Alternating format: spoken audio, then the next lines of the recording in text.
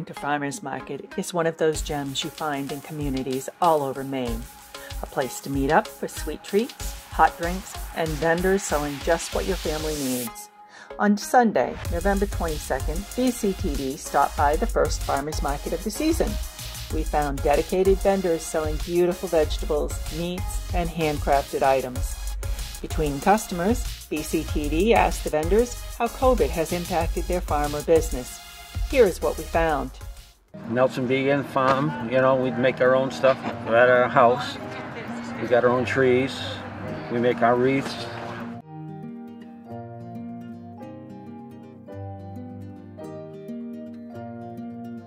Not yet. No? Not yet, because basically we're outside doing all our work, so it's not too bad. And what's the largest change you've made to the business due to COVID? Anything? Not really, nothing yet. I mean, holidays, once Christmas starts, then we'll start wearing our masks more often and stuff like that, but as far as basic, nothing much really. We did have a lot more. It's been a good year for selling wreaths this year.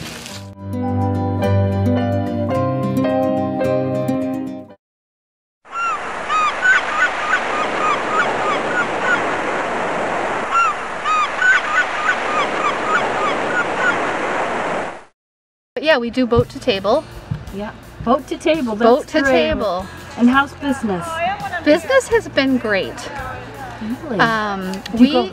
We started this when COVID hit in March, and my husband was trying to sell fish to the auctions as he's been doing for years, and then the auctions stopped and the markets to the restaurants stopped, so we decided to take the fish straight to the people. So what we did is my sister-in-law designed a website, and you can buy all of our fish online and pick from one of our 6 pickup locations.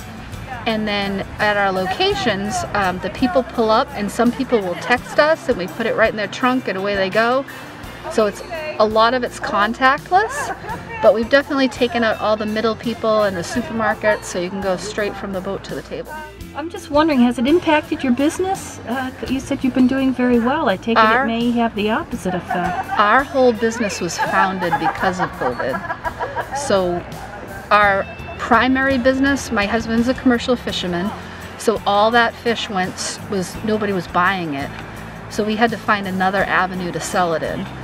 So we designed our website so that you could just pick up fish that you pre-ordered without having to go into the supermarkets or having to come in contact with anybody.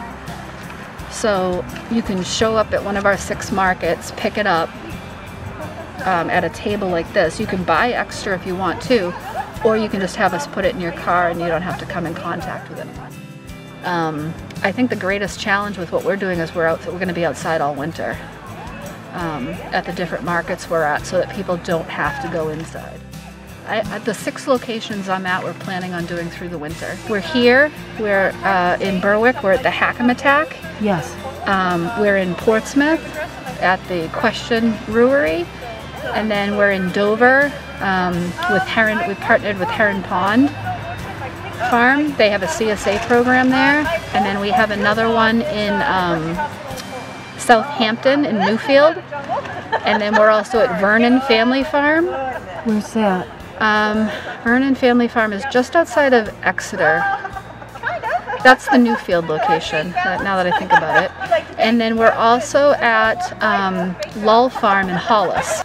Right now, you just get on our website, thedailyhaul.com. Yeah.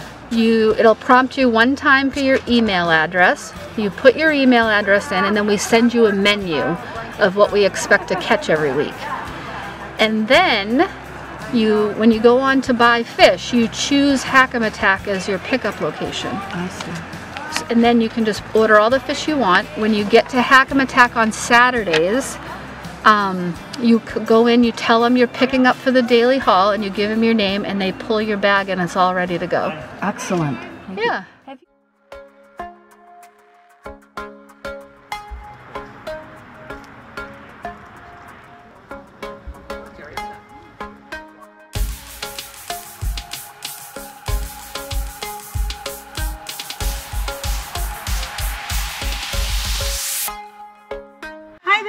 I'm Liz McGranigan, and I'm the market manager for the Berwick Winter Farmers Market. In the spring, we had to cancel our last market, which was in April, unfortunately, because it was at the very beginning of when the pandemic hit, and so there was a lot of uncertainty at that time about what was safe and what wasn't, and because we were an indoor market, we just felt as though that it would be safer for the public at that time to cancel. But we were really happy when the season started this year that we were able to work with the Knowlton School and have them agree to let us have the market outdoors for the November and December market. And then January through April we'll be returning to the town hall inside. And originally we were going to be inside the gym, but as cases started surging in our area, we really felt as though it was going to be safer for the public to move our market outdoors, which also enables all of our wonderful farmers and producers to still have an outlet for them to be able to sell some of the goods that they're making.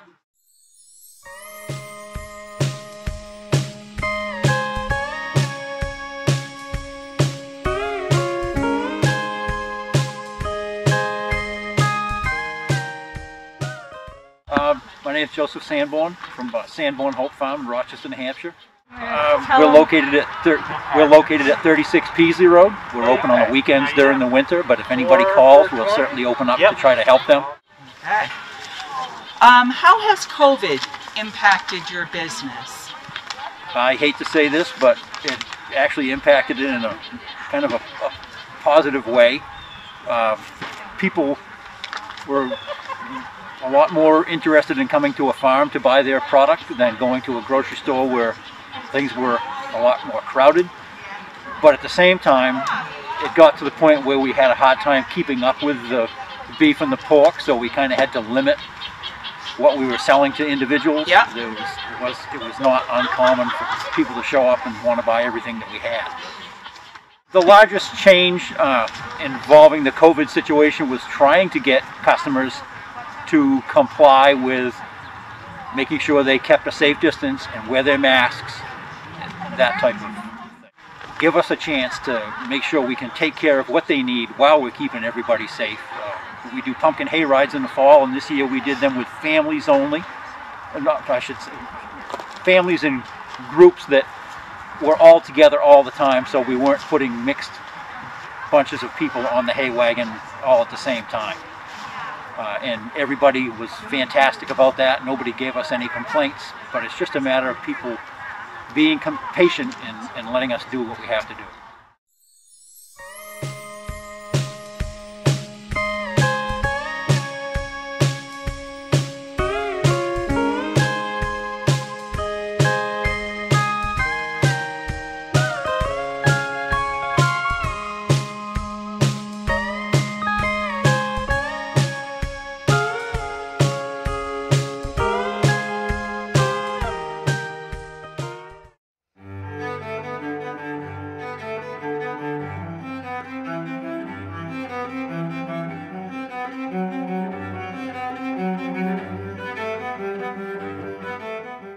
My name is Alex. I'm Elizabeth, and we're through the Forest Mushroom Farm. Where are you located? Gorham, Maine. What impact has COVID had on your business? Well, it's been tough with farmers markets and restaurant sales, getting enough customers at this time. We're hopeful. We're hopeful that we'll continue to be able to provide our product, and we're always remaining optimistic. What's the largest challenge that you've had to meet during this period of time of COVID? Being able to diversify our market, I would say. There's a lot of precautions being taken, but again, we're doing what we can.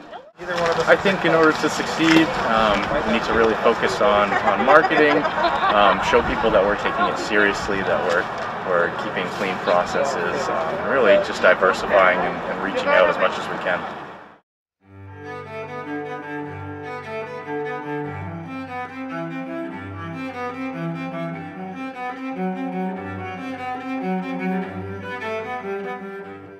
what's your name, please? Alyssa. It's like this. Yep. A-L-Y-S-S-A. Yep. Patera, is that how you say it? Yep. And I heard you say you live in Bucksport?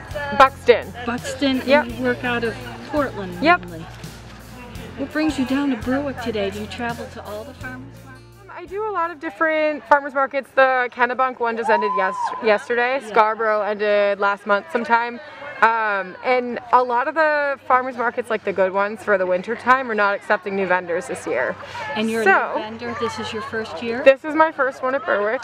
And then there was also, I wanted to apply to some of the bigger ones up north, like north of Portland, but they're not accepting new vendors, so I'm just doing this one. Yes. Wow, that's fantastic. What kind of products do you have here? So I have kind of a split business. So over here I have pumpkin seed milk, which I call Pepita milk.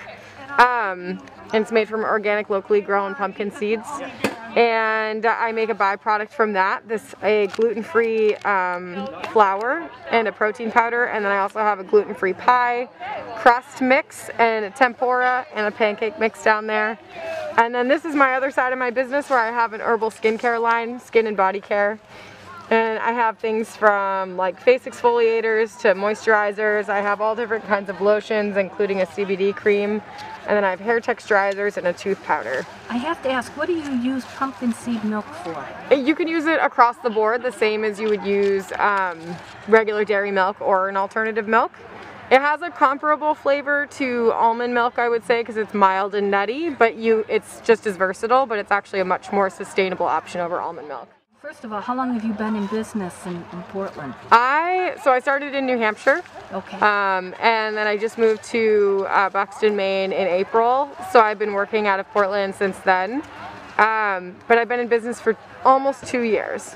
Is it a full-time job for you? Full-time job. Okay. Yeah. Has COVID impacted your business? Like I said, the market's not accepting new vendors for the winter is definitely going to prove some challenges. It's definitely affected my expansion in Maine because moving up there when the pandemic started, I just couldn't really do any networking. So that's been a little bit challenging, but definitely worked through it. It boosted my sales at the beginning, even when the farmers market shut down, and then as farmers markets began to open back up, I just shifted gears again. Had a really good season though. Excellent. But definitely with the up in the airness with cafes and health food stores and all of that, which is where I want to get my products into, it's been a little bit more challenging. Is there anything that needs to happen short term or long term for your business to really take off and thrive? I need glass back. The glass shortage is really challenging right now. I just can't even go market because I don't have enough glass to package my products in. I didn't know there was a glass shortage. There is a glass shortage, and it's, as you see, everything is in glass. I don't do plastic, so I'm struggling through that. I do a bottle deposit system, luckily, so that gets me enough jars to work with, but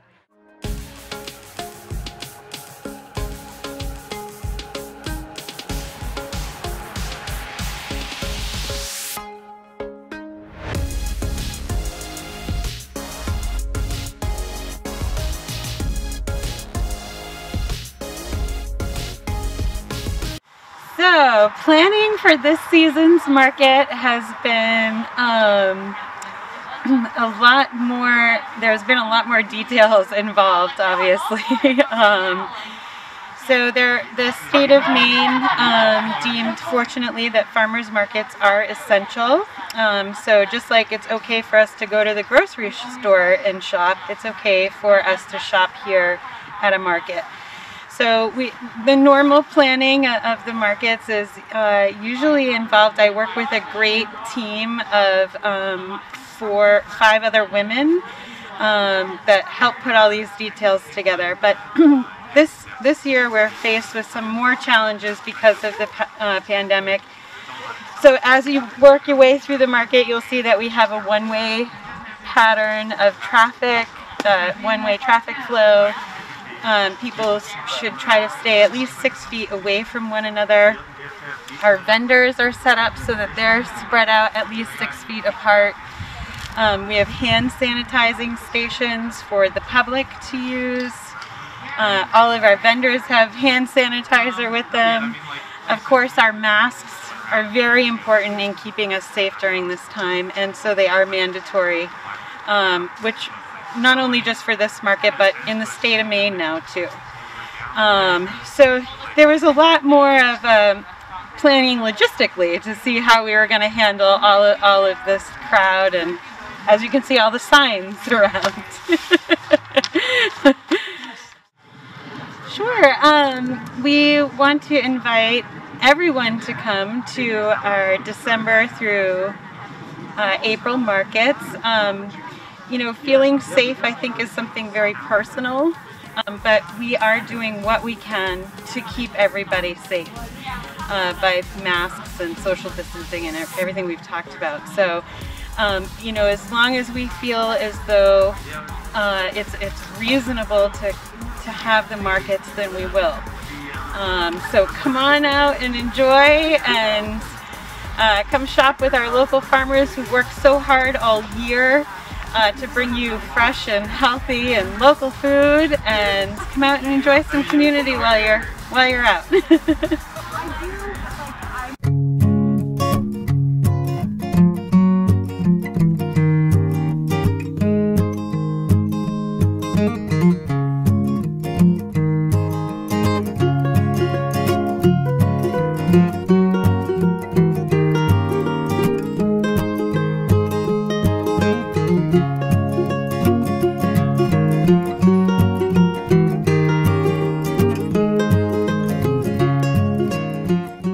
My name is Josh Gerard, and I own and operate Gerard Farm, which is located in Waterboro, Maine.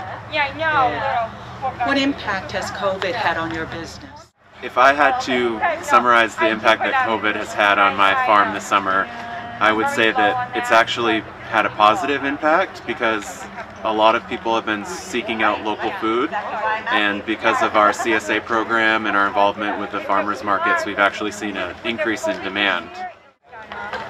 I believe the biggest change we've had to make in response to COVID has been how we conduct things at the farmers market. So making sure that we have more space in the tent area so that people can feel safe when they're shopping. The government response to COVID did offer some relief funds regarding online shopping and other technological things that we could invest in to make it easier to connect with customers without going to our traditional markets. So I did get some relief funding for our online ordering application.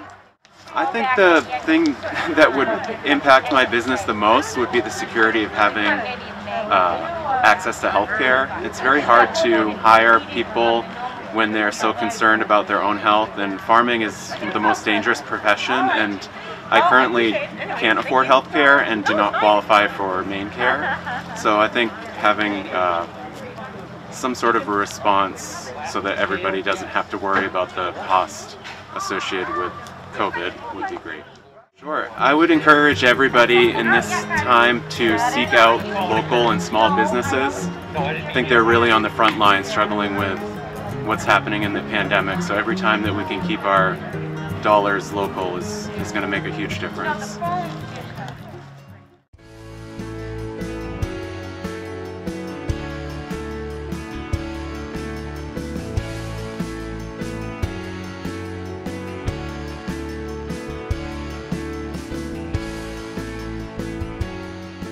COVID has impacted our business in a couple different ways. First of all, it's caused us to be more conscious of wiping things down and sanitation levels. It's also affected the way we handle cash, and it has increased our credit card sales over the course of the summer.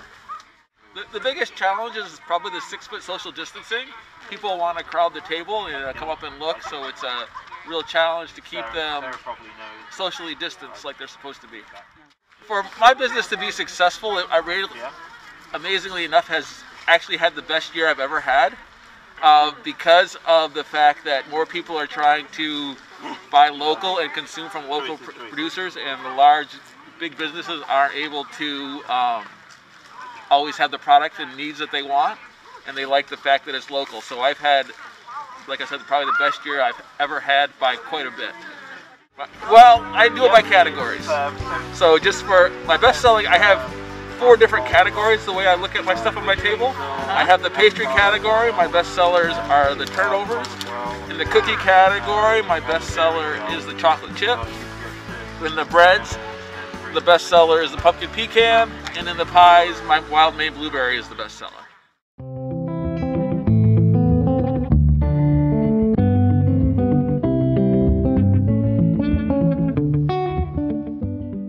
My name is Doug Henning.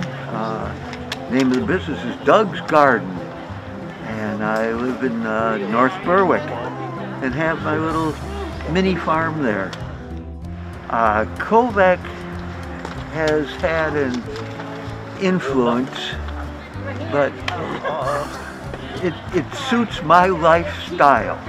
You will not find that answer from many people, but COVID, because I enjoy the farming aspect of being just independent, left alone, and solving the world's problems, of course. And so it doesn't affect my daily situation.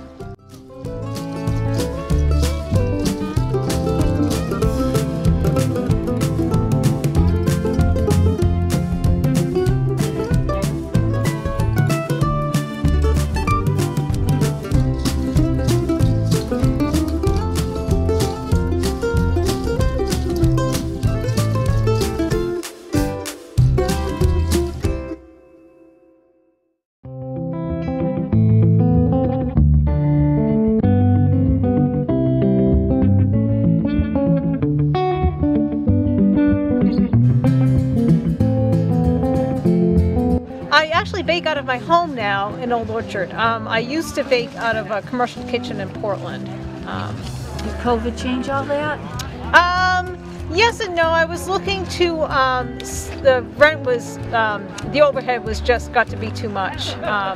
So I was able to get my condo kitchen licensed by the state. Nice. Yeah. And what do you make here, Renee? I make ham pies entirely from scratch. They follow the seasons. So like right now I've got some Thanksgiving flavors. I've got like maple pumpkin, ginger apple cranberry, pecan with Maine bourbon. But I also do some traditional favorites like apple and Maine blueberry. Then I also do some sidekicks like lemon. That's a very popular one. I also do seasonal ones like a spiced pear or spiced plum. That's what I have right now.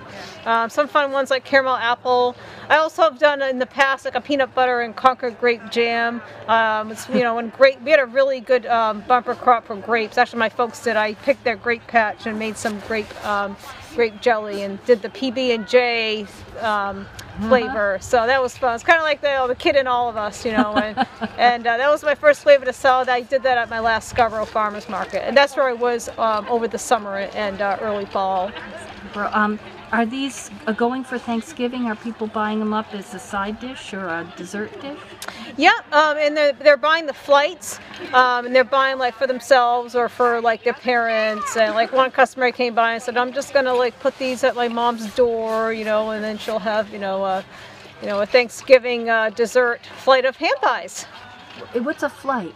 A flight, I sell flights of 3. I like individually price like by the each, and then if people want to buy like 3, they get like a little they get kind of a deal, and then also because I have so many flavors that I was unintentionally overwhelming customers with the choice, and then when they have the flight they're like, oh, I can pick 3 now, and you know, get a little bit of a better price point there. I wouldn't mind finding a flight at my door. That would be fantastic. Yeah, that was inspired by the breweries.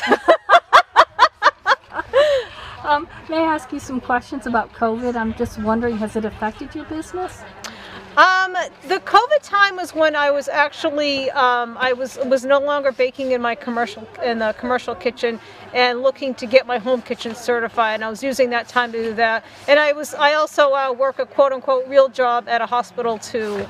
So that's I was kind of quote-unquote closed just to figure out where I was going to be landing, and then by the time the farmers markets came back in the summer, I was ready in time for that, and I was able to start again at the Scarborough Market. Moving on with COVID, I'm just wondering if you said you've made changes to your business by moving to your house. Have you made any other changes?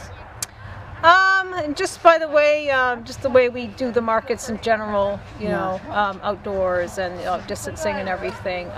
I've always had prepackaged ham pies, so that's, you know, and so I find that's already, you know, worked out for, you know, COVID or pre-COVID. So I kind of already had that plan in place. So that's worked out well. I've always had the contactless, you know, payment, like if people want to do Square. You know, and some people still feel safe doing cash, but like I have an extra box if people just want to put cash there and don't want any contact, you know, with like cash I might have touched. So, you know, will you be outside all winter at these markets? As long as they want to stay outside, I'm going to go for it. I might have to do a s'mores flavor so people can think of campfires. Have you been able to take advantage of any of the relief funds for COVID or anything else being offered? I haven't. Luckily, biggest change for me in terms of like relief has just been able to not pay that big rent, you know, that overhead. That's been a huge help, just being able to just bring my business to my home. Yeah, thank you, Renee. Just one more question. Is there anything that if you could snap your fingers to survive better this COVID season or to thrive going forward, is there anything that you'd like to see?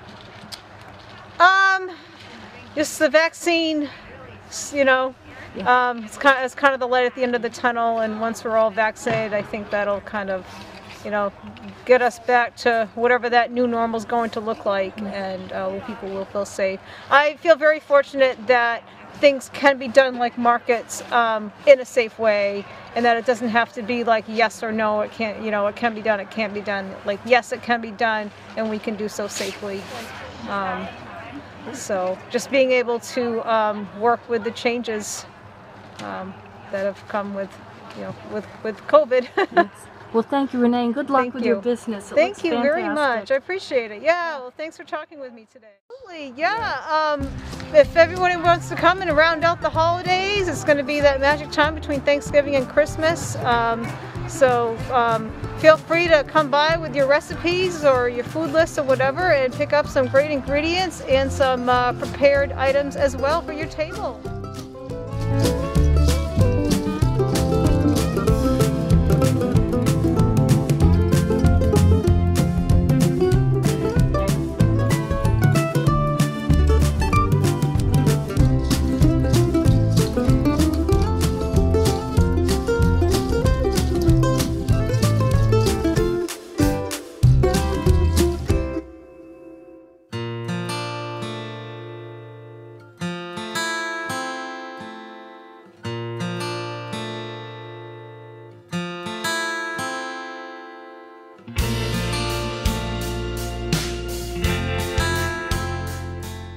My name is Tina Valier. I'm Cassie Peralt's mother from Cassie's Canning Cabinet, and I'm just volunteering today to help Cassie out because she couldn't be here today. Cassie's Canning Cabinet. I'll give it a shot. Where does she work out of it? Out of Berwick? Or? Yes, she's right here in Berwick. She works out of her home. I was going to put it down here. Yeah, they put that together pretty quick, and they're just a great group of vendors that, you know, because of necessity, that they had no place to sell their goods. Yeah. So I'm wondering, on School Street, are there specific hours that she's there? No, my dad just rolls the cart out when the sun is shining, and it will be closing up after Thanksgiving, so it was just, you know, a little bit to try to subsidize, you know, the losses this year, but we hear there's a glass shortage. That has been like one of the biggest impacts is the glass shortage. She has been able to, you know, scrape some up and get by, but yeah, it was like definitely difficulties, you know, and like the jam jars we had completely run out of for a while. What kind of things does she make? It looks like she makes lots of products, from salsa, jellies, jams, pickles, dill pickles, hot garlic pickles, bread and butter, pick lily, all your relishes. She's sold out of pickled beets today, and zucchini relish, jelly beans, crushed tomatoes. She has a lot of great products, really. The one that is her bestseller is not here. It's the hot garlic pickles, I believe, are the bestseller. I would say that is, yeah, that's definitely her best seller. Other than the jar shortage, how has COVID affected Well, you? I mean, Cassie is a mother of 3 boys, and she also has a foster daughter, so she's, you know, she's homeschooling, so, you know, so she has to deal with that. But also the inability for like the outdoor markets. So a group of vendors actually got together and they started this new Tri-Town Farmers Market, which is at Sturgeon Creek. And that is like a vendor-based market because there's not indoor locations, and pretty soon the weather's not going to permit these outdoor markets. So they're doing what they can to.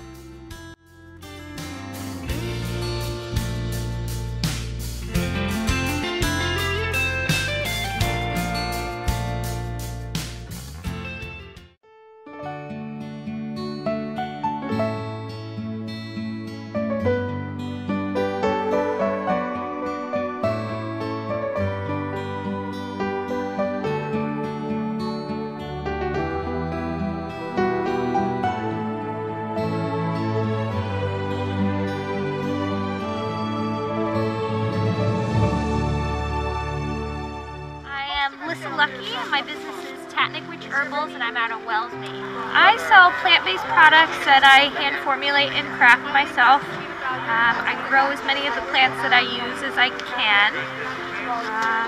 Yeah, so everything is plant-based herbal products. Soaps, salves, oils, sprays. I do not sell out of my home. I craft everything in my home, and my primary source of engaging with my customers is through farmers markets and through my website.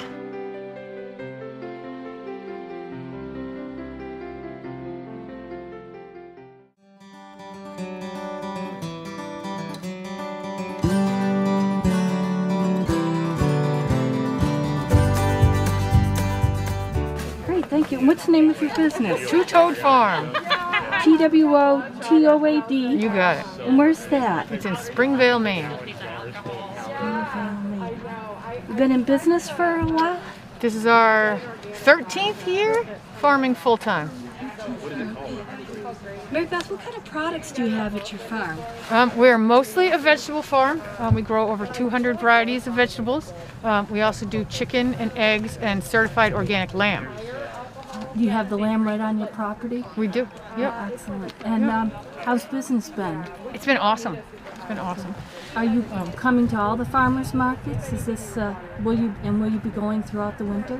Yes, we do a lot of storage crops and the lamb, so we have a lot of stuff to sell in the winter, eggs, meat, and vegetables. Has it affected your business? It definitely has affected our business.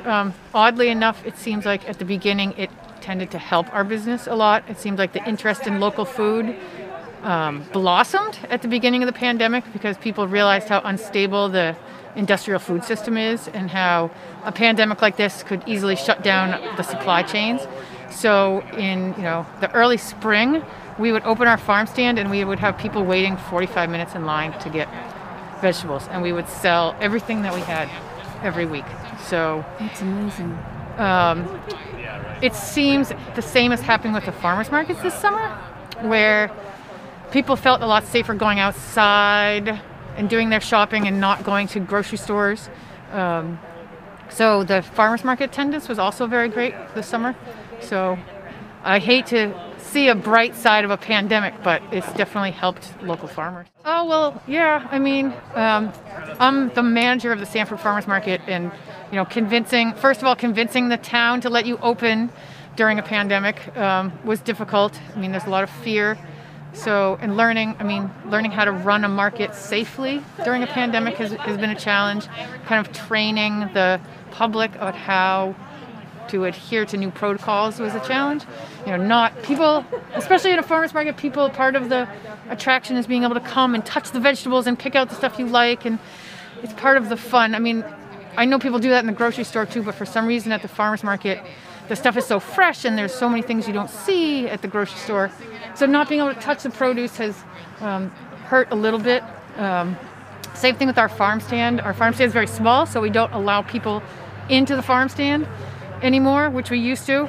We do all out the window, so it's very hard where people can't see up close the vegetables that they're buying. So training people to come and not touch and look and let us, you know, model the vegetables, you know. How does this one look, you know? And, you know, to wait in line and wear masks. It was very nerve-wracking at first, but people seemed to pick up the protocols really quickly and be very respectful, and we haven't had any problems. This is my full-time business. Have you been able to get any relief funds or any other help during COVID? We haven't applied for any yet. We are working to get some drought relief fund, which affected us a lot more negatively than the pandemic, actually. Yeah, very dry summer. Yeah. Yeah. And is there anything that you need other than water for the drought relief, or to thrive or to survive going forward? To help you? More people coming out to the farmers markets and realizing that this is really an awesome, safe alternative to going to the grocery store. And yeah, always more people at the market. This is celeriac, or celery root. If you can imagine celery and potato having a baby. So it has the beautiful sweet fragrance of celery, but it's starchy like a potato. So you can chop it up and roast it like a potato, fry it with your home fries, add it to your soups. The scent is heavenly. So one of my favorite vegetables.